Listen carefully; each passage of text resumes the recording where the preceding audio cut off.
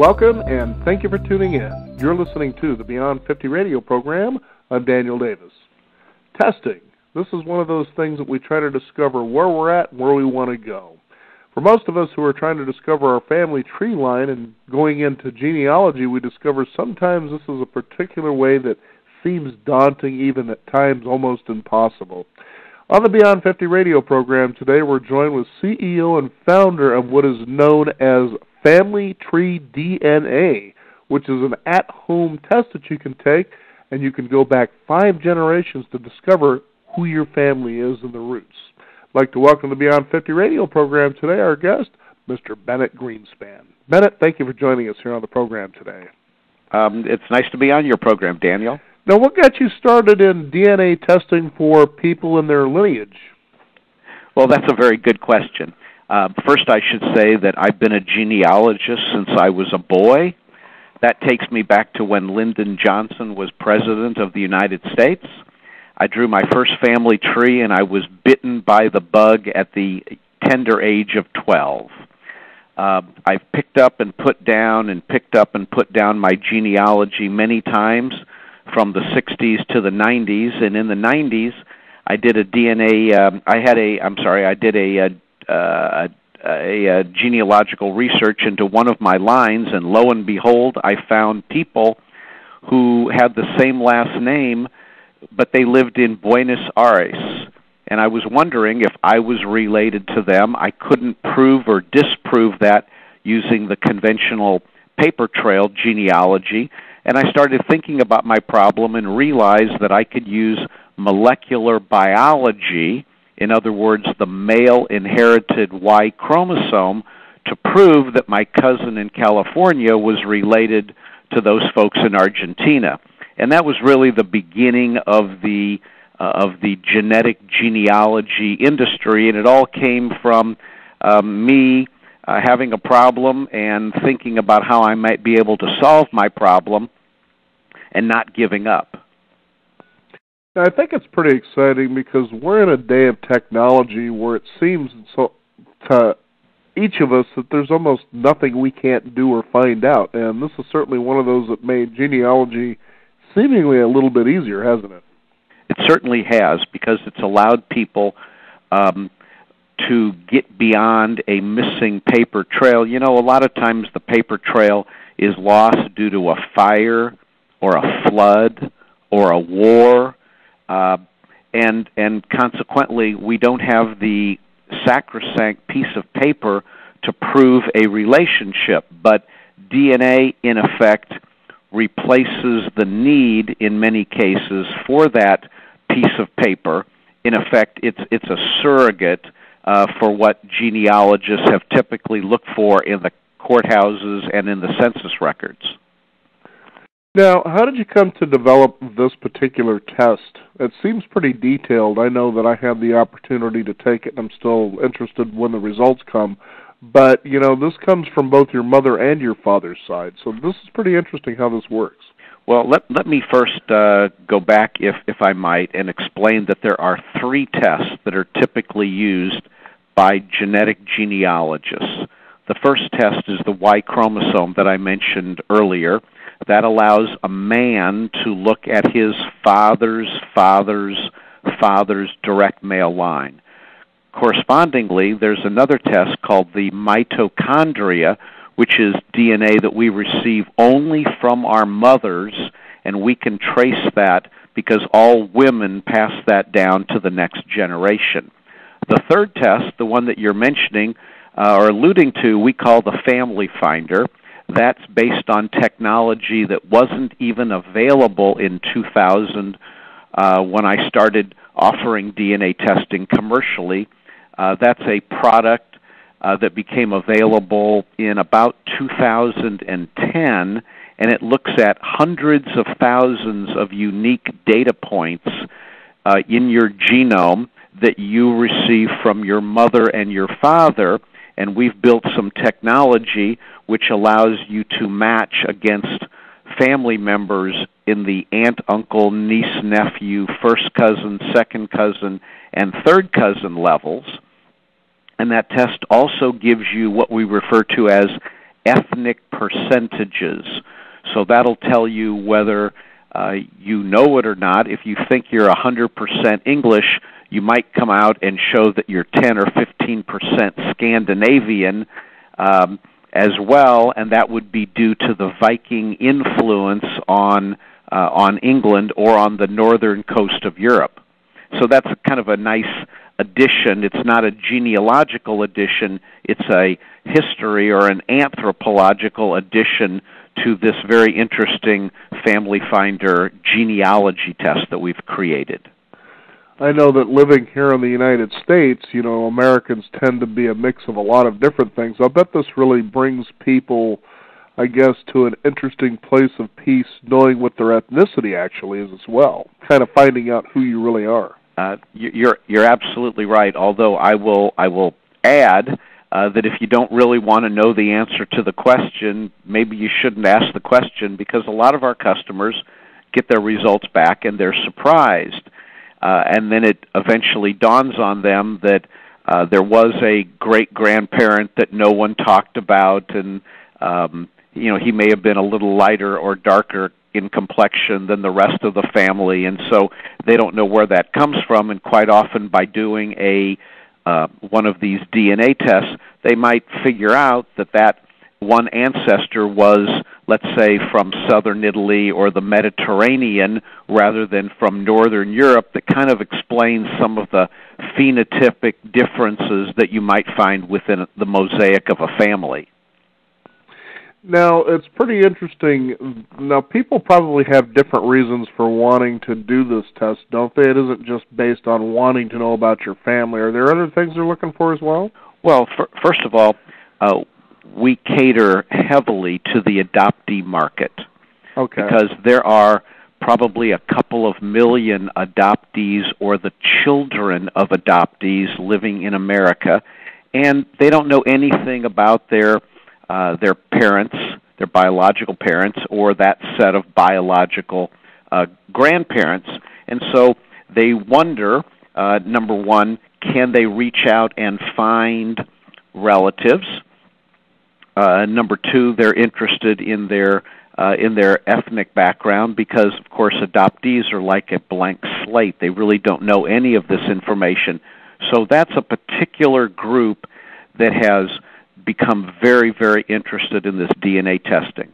We also do a lot of DNA testing for what's referred to as surname projects. So if your surname is uncommon, it may be very easy to go onto the Internet and find the 5 or 10 other people in the United States that share your same surname.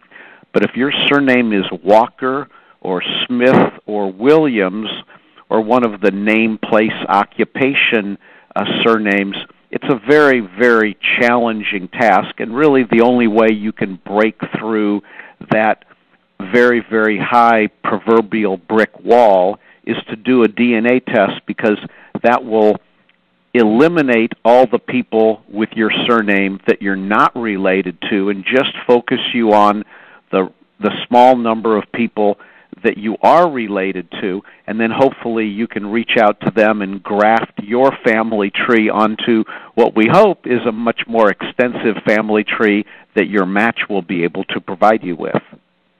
Now, have you had people who have taken this test and you've given them the results and kind of went over them where they finally found that they have discovered themselves? I don't know if that question makes sense, but sometimes people can feel a sense of being lost or unidentified when they really don't know, as you were talking about adoptees, for instance, and being able to discover, geez, I finally have a connection here. Now, how do I go about finding these people? I bet, is that kind of a difficult task? Well, certainly it's a difficult task, but as the databases get larger and larger, there's greater and greater opportunities for someone to take a DNA test and to randomly find someone in the database who's a match to them. Now, it's all the more exciting when you have someone who has a mystery or a rumor or, so to speak, an old wives' tale in the family. You mentioned earlier in the show that we in America are quite mixed, and that's absolutely right. You have a lot of people from Ireland who came here who might have married someone from Southern Europe or from Eastern Europe, and so it's generally quite interesting when someone does a DNA test if they have that hole in their genealogy. Sometimes DNA is able to answer that question. For example, if someone believes that they're descended from a woman many generations back who was Native American, they might be able to do a DNA test and find, let's say, that some portion of their DNA is actually Native American, and that's going to be the evidence that they were lacking that allows them to, to kind of settle what could be a decades or generation or multi-generational rumor that's in the family. And so a lot of people do find closure to the questions that they're asking by doing a DNA test. And for some people, they don't find closure. They just find that they, have more research to do. And that's one of the things that made this really intriguing for me, because for a long time, and my mother seems to sometimes be uncertain, but in talking with an uncle of mine, my lineage alleged goes back on my father's side in the Native American, the Cherokee. And so I was really intrigued by this because I've been wanting to find out how true is this. Apparently my grandfather was full-blooded, and then my dad was a half-breed, so, you kind of do the numbers there. But I was kind of curious, when people try to pursue this, let's say, for that, to discover their Native American heritage, so maybe they can find a way to, when it turns up that way for them, find a tribe to be recognized as that. Do you find people are actually doing that as well? Well, I'm finding people that want to do that, but in practicality, it doesn't happen very often. And there are a lot of reasons for that have nothing to do with us, but have more to do with the Native American tribes. Native American tribes have heretofore not been very willing to actually do DNA tests, which means that if I try to match you up against other individuals who might, know that they have Native American ancestry, if they haven't tested, it's very, very difficult to do that on either the Y-DNA test or the mitochondria test. However, on the Family Finder test, in the example that you gave, where doing the numbers, you would be about 25% Native American, if I heard you correctly, and that's something that absolutely would show on the Family Finder ethnicity test, at which point you would be able to answer the question, the original question, which is this story true? Do we have Native American ancestry?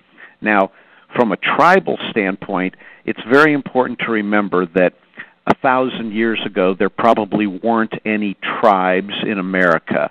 There were probably clans, and when clans get larger, family clans get larger, they tend to band together, and they become what's called bands. And those are small groups of people who live together for mutual security and maybe for division of labor. Tribes itself is a newer concept, and because the tribes lived in close proximity and sometimes were fighting and sometimes were loving, the genetic signature of a particular tribe today is almost impossible to determine. What is possible to determine is if someone actually has Native American ancestry written into the history book contained in our cells. Now, that's kind of interesting because, for instance, I've come across people over the years, who have claimed to be Native American, and certainly they're looking to, I guess, the best way to put that is looking for benefits, for instance. So, right. They go about the process of trying to discover, how much of my heritage is that, because there's a certain percentage you're supposed to be for this to be able to happen. And so do you find people trying to do that? Or using this information for that purpose? Well, certainly in our 16 years as running a commercial company doing this, we have had lots of people who have come to us with what I'll just refer to as questionable motives, because as you're certainly aware, the laws that were put in place to benefit Native Americans was because the Native Americans had been disadvantaged for such a long time, and I don't believe that those benefits, as you say, were put into place for basically Caucasian people who had successfully escaped being Native American and had blended into the mosaic of America. And so I don't really think that the benefits that you mentioned, were ever intended for those folks.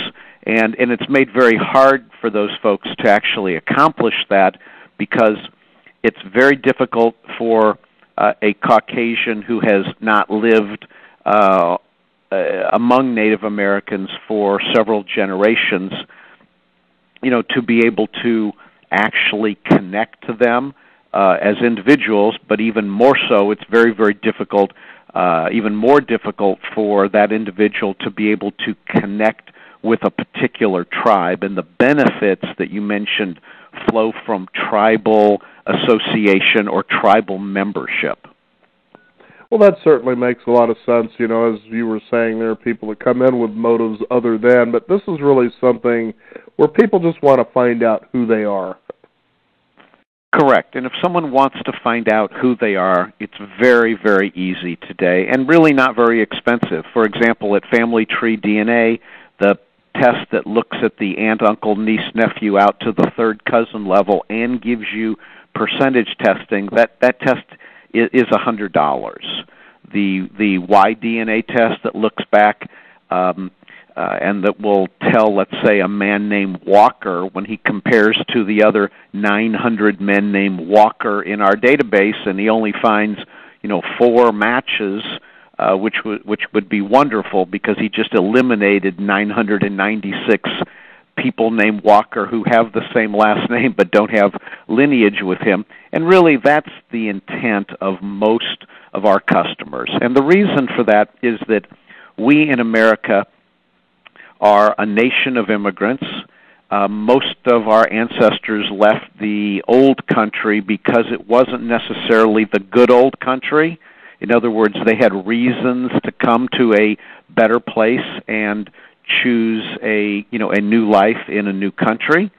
And so we have tended over the decades and generations to become rather disconnected from what for most of us is our European roots. And now that we are a graying society, retiring in good health with lots of years left in front of us, a lot of our customers, men and women who are retired, have decided that instead of picking up gardening, they're going to pick up genealogy, and it becomes a real new pursuit by someone who's young enough and healthy enough and mentally sharp enough to be able to do the research and to find, so to speak, buried information that is generally available if we only take the time and look. I don't know why, but I had this thought when you were talking about how we're kind of mixed here in America, of the movie Stripes starring Bill Murray, where he says, "We're mutts. Our forefathers have been kicked out of every country there is." Well, he's actually, there's more truth in that than might be apparent when you hear the statement. But first of all, we are genetic mutts. 1,000 or 2,000. Kind of a funny thing to think about, but there's truth to it. There is truth to it. Think about it this way. 8,000 or 9,000 years ago, England was covered by a sheet of ice a mile thick, and nobody lived there. And at that time, our ancestors were hunters and gatherers, so when the elk or the deer moved south because it was getting cold, our ancestors did the same thing. And then when the ice began to recede and the animals started moving north again, finding new pasture land, our ancestors followed them because that was dinner. And so we have moved around Europe, and the peoples that are in Europe today in a physical place may not have been in that same physical place with a modern construct called a country. They might not have been there 4,000 or 5,000 years ago. And so our history is much more complex than we realize, and of course we don't have any paper records to confirm that, although today we do have genetic information which does confirm that, and so it's led to an entire new genre of genetic genealogists reading anthropological papers that come out of leading universities all around the world, and in many ways pushing those scientists to publish faster, research more vigorously, to provide all of us better roadmaps to our not-so-recent history. Now, we've talked quite a bit about why do the test and the motivations behind it. Now, let's talk about the test itself. What exactly happens when somebody says, I've heard this, and I'm interested in pursuing it? What are the steps, and how does this test work? Okay, that's a good question. The first thing that someone does, because these are direct-to-consumer tests, the first thing that someone would do is come to the Family Tree DNA website, select the type of test that they want to order, and then place an order online. And about a week later, that person will receive their test kit in the mail. We use what's called a buccal scraper, which the easiest way to describe it is like a fancy Q-tip that someone would scrape the inside of their cheek, and then they send us back the tips of our scraper in a nice little test tube vial that we've put a preservative in. And then once the kit comes back to our facility, it's going to be checked in, and as soon as it's checked in, an email is sent to the person giving them a password. So now they've got their user ID and their password so that they can log into the kit. We will then extract the DNA, which means we will pop open the cells and harvest the DNA from the center or the nucleus of the cell. And at that point, we'll put the DNA into our robotic freezer, and then every couple of days we will draw out generally 96 or 384 samples, and we will begin to process it. Processing may take a couple weeks by the time it gets processed and comes out of the instrument and then is read by a technician, and then we will post the results. And as soon as we post the results to the individual's account, an email will be sent to the individual saying, you've got new results at Family Tree DNA. They'll come to our website and log in, at which point they can see the names and the email addresses of the people that they match. They can see genetically how close they are, whether they're an exact match or a near exact match. And the more closely two people match on the Y and the mtDNA test, the more recently they were related. The same thing holds true for the autosomal-based family finder test. And so then the individual can start reaching out and contacting people, trying to figure out how they're related. If they don't know how they're related, simply by looking at the at the names of their matches. Sometimes your cousins come up. A couple of days ago, we had an individual who had been given up for adoption 85 years ago, and his biological full sibling's daughter had done a DNA test, and she was amazed when she had a match to someone who was, who had only been rumored in the family to have been, given up for adoption eight decades earlier. And so that was a wonderful family reunion. And some of those things happen, and then some other people don't get so lucky, and they just need to wait, for the database to get larger. So this database is a collection of people that have done this particular test then, right? That is correct. Okay, very good. Now you must have some really interesting stories about what the circumstances, the outcomes are from people, haven't you? I have great stories. I can imagine. Some of them I can talk about. Some of them I'm a little reticent to talk about. Mm-hmm. But we have had people who have, found lost families when people were given up for adoption. We have people who thought they knew their genealogy well enough to know their ethnicity and found that wasn't the case, at which point they've had to go back into the family genealogy and do some research, and sometimes they find out that there was an out-of-wedlock event in the family that no one ever knew about or talked about. And so every story is different because every person is different, but everyone will get a story, based on their DNA when they do a DNA test.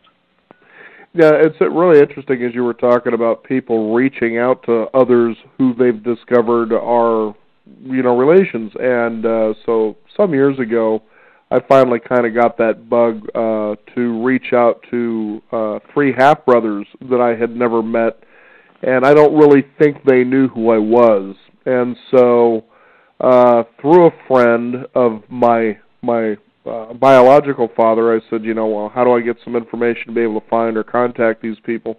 And so I was able to do that. And so what I ended up doing was contacting their stepfather. And, as the conversation would be, he was, well, I really didn't know that you existed, kind of a thing. So this isn't something where I would think you'll rush out there and say, hey, by the way, do you know we're related? I mean, this can have an impact on people. So, I'm sure there must be etiquettes and protocols to go about this. But what had happened is I described, I said, well, here's the deal. And the only thing I'm really trying to do is just reach out to let them know that I'm out here. If they're interested, here's my contact information. He says, well, it's been 30 or whatever some odd years, you don't mind waiting a little longer? I said, as long as it takes. I've taken the initiative, and that's the best we can do there. And I think it was probably about 2 months later, which really surprised me, I get a call from the youngest of the 3, who, incidentally enough, happens to be named Danny, of all people. So now I've got a younger half-brother named Danny. Interestingly enough, I've got a stepbrother named Dennis, and my half-brother, we'll just call him my real brother, Dennis. So now there's 2 Dennises and 2 Dannys in my family, of all crazy things. But, when it comes to doing that, though, to reaching out to these people, do you suggest particular ways people should go about doing this? Because this can probably, I would think, on the receiving end, be a little shocking, wouldn't it? Yes, it is a little shocking. And I would use the word sensitive. In other words, when you're reaching out in a case like this, you need to be sensitive. Hopefully they'll be sensitive to you, but you're the one that's calling. And it can be quite a shock for people. Sometimes it's a shock and people aren't happy, that you called. Sometimes people are saying, I wish you would have called, much earlier, because we knew that we had half-siblings in the family. We just didn't know where they were, what their name was, and now through the miracle of DNA, they've been able to connect. So I would say that the emotions or the feelings really run the gamut from sadness to euphoria. I think that the story that you told is very, very typical, that it sometimes takes a while for the family who receives the phone call to digest the information, the new facts. But most people come around, and genealogists probably more so, because genealogists are really on the search for the truth.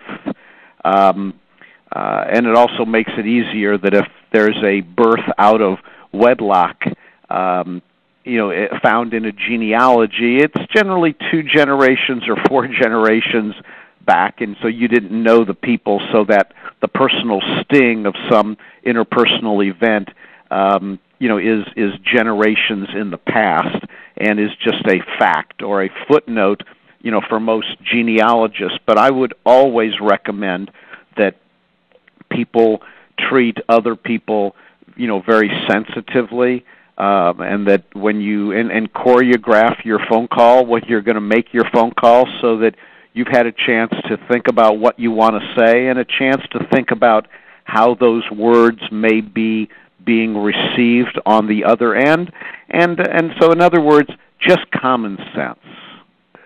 Well, I totally agree, because I was also someone who was on that receiving end. Interestingly enough, the youngest half-brother I was telling you that I contacted, okay, so I talked to him twice, and then that was pretty much the end of it, and that was fine. And it was really interesting to listen to him talk, because I could kind of hear me through his voice. There are things you just know. And, well, anyway, so all of a sudden, I think it was around 2008, my wife comes downstairs and she says, "There's a guy named Danny on the phone for you." And I was like, "Are you kidding me?" And I mean, this was some years later, probably at least 10 years later. And so I get on the phone and I was like, "Hey, what's going on?" And he says, "I thought I would call you." And he had this big apology for how he felt he had treated me. And I said, "No, it's no big deal, really. I was just reaching out to let you know I was out here, how we wanted to pursue this relationship was really on your terms, kind of a thing." Well, he says, "Well, the reason I'm calling you is, I just got contacted by a gal who's our sister."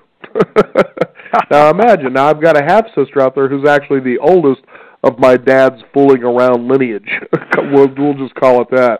And so, I called her right away, and I was excited to hear that, but I've actually lost her contact information. I haven't been in touch with her since, and I'm thinking, I wonder what she must be thinking. But the bottom line is, when I was contacted, it was really interesting. I was like, okay, we've talked, this is neat, but what else do we talk about? So I thought this would be a very important aspect of this conversation for people to be aware of, that once you discover, your DNA and you link up with people that are, for instance, in your database, this is something that, you really need to pay attention. You don't just kick open the door, "Hey, we're related," kind of a thing. So. No, I think that you're giving out real good advice. That's because I experienced it. You shouldn't go into this with large expectations, and that way, if you get a lot out of it, if you find that the half sibling, is really interested and really excited about this, that's wonderful. But I would say that may be the exception rather than the rule, and I think that shock or surprise, are probably the first emotions when someone finds out that they have a half sibling that they were never told about. But ultimately, there's a lot of thoughts that are going to flow. Why didn't my parents tell me? What was hidden, et cetera, et cetera. And so it takes time for people to digest that information. But I think that in general, most people come around, and most people are actually pretty excited to find biological family that they didn't know they had, or knew they had and had just, so to speak, lost. Now, I'm curious, Bennett, as we're coming to the close of the program here, how accurate is this test? That's a very good question. First, as far as accuracy goes, everything that's done in all laboratories today is bar-coded, controlled, so the likelihood of a sample mix-up, while not impossible, is very, very, very small. That's number one. Number two, the science has been around, certainly on the Y and the mtDNA tests for a decade and a half or 2 decades, and so it's very well understood and has been explained multiple times. The accuracy is very high that if you match someone on the Y or the mtDNA test, that you have a relative. The question is, how far back in time did you actually share a common set of parents or grandparents with that individual? When you use the autosomal test, that's good for about 3 generations, or third cousins. When you look at that particular test, it's a different situation. You'll be able to have very, very high confidence in your closest matches, but you'll also get lots and lots of matches that we don't know and you won't easily know how you're related to them. And so I'm going to also say that those are accurate matches because you do share blocks of DNA in common with those people, but whereas on the Y-DNA test, if you match a man, you know that you and he share a common male ancestor going back X number of generations. When you're trying to match up using the recombinant or autosomal DNA test that we call Family Finder, they might be related on your mom's side or your dad's side, and they really could be descended from any of your 8 great-grandparents or 16 great-great-grandparents, which means that you may end up with matches to people, and you may spend a fair amount of time figuring out how you're related to them. Oh, this is also fascinating here, and it's just exciting. As I was saying, there are areas where technology has improved. I think this is one of those areas that I think is outstanding, because I remember when I thought I wanted to begin finding my lineage, but this was probably almost 20 years ago. Back then it was a paper trail, and I'm like, forget this. Yep. That's a daunting task, but nowadays it's a matter of just going to your website and taking the test and then just kind of going from there, which I'd like you to give out for our listeners out there so they can discover how they can come to find out more about this and maybe take the test themselves. Sure. Our website is called Family Tree DNA. We're located in Houston, Texas, and hopefully no one will confuse us with any of the other guys who have copied this wonderful idea that we had 16 years ago. And most everything is done online. Although if people have questions, they should always feel free to find the contact form on the main page of the Family Tree DNA website and send us off a question, because we feel that that the best customers are the customers who understand not only the technology but what they're trying to accomplish before they spend their money. Very good, and I think that's a very important thing for you to be telling the listeners is, don't come in here with these motives of some of the ones we were discussing earlier. Oh, I've discovered, that in my relatives, this guy here is filthy, stinking rich, so I think it's time to knock on the door. It ain't going to work. It ain't going to work. Well, Bennett, thanks a lot for taking the time to join us on the program and describe this Family Tree DNA test. I think this is something our listeners are going to find of great benefit, especially if they're doing some sleuthing themselves, just really to know. And I think that's the most important reason you should be doing this in the first place. Well, Daniel, thank you very much. Thank you again. Okay, we want to thank bye-bye. you, the listeners out there, for tuning in. You've been listening to the Beyond 50 Radio program. Discover more by visiting us at beyond50radio.com. That is the number 50, and we encourage you to sign up for our free weekly e-newsletter. Stay up to date and in the know with what's going on Beyond 50 Radio. You can also follow us on Twitter at Beyond 50 Radio, as well as Facebook. I'm Daniel Davis. Thank you for joining us. This is the Beyond 50 Radio program, and remember, live your day past halfway.